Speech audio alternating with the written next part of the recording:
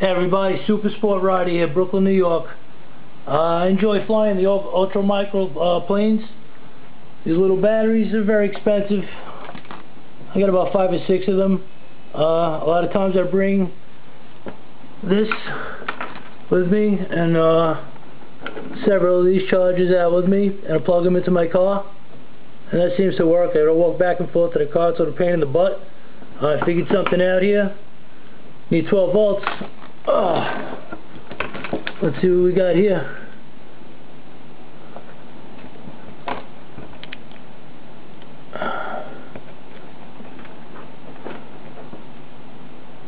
See, we got 1215. It's got enough amps to run the charger. Should work. So I'm gonna plug a little lead here. Carefully, you'll spark shit up. Get it in there, don't damage up your pins. You could even use another lead if you want. Usually goes right in. Here you go. And we'll get him in. There you go. And right in our charger here. Plug that in. We got magic already. Well, how about that? Now we have a little battery right at the field.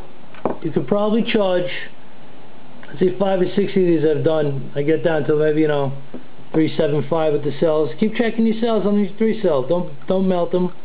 And they never got hot on me yet, so it can't be drawing so many amps.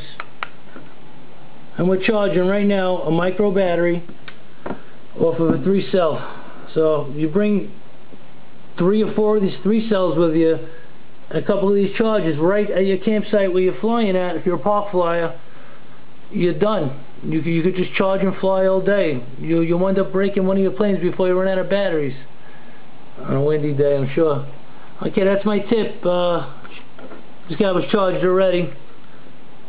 Just wanted to demonstrate. It's balancing right now.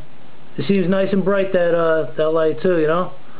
So hope you enjoyed the tip. Happy flying. Take care. Bye bye.